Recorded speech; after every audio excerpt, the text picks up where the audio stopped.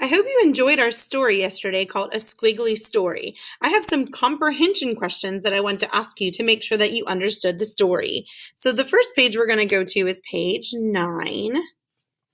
It was this part of the story. And the question is, why does the sister say, "It's your story, you're the boss"? Remember whenever he's saying that he's stuck and she says that he has a good beginning, but he doesn't know what goes next.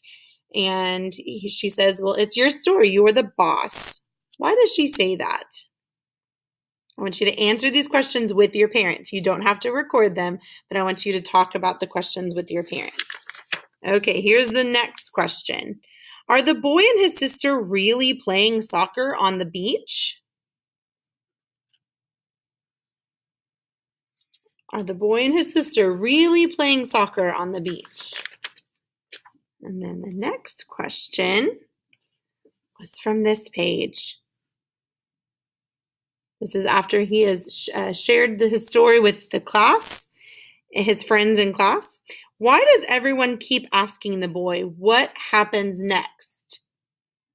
Remember, all the friends in his class kept saying, what happens next? Why do they keep asking that?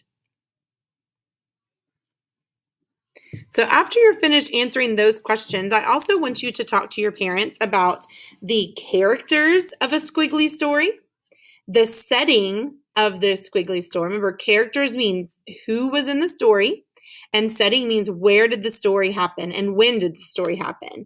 And then I want you to talk to your parents about the main events of the story. What happened at the beginning of the story, the middle of the story, and the end of the story.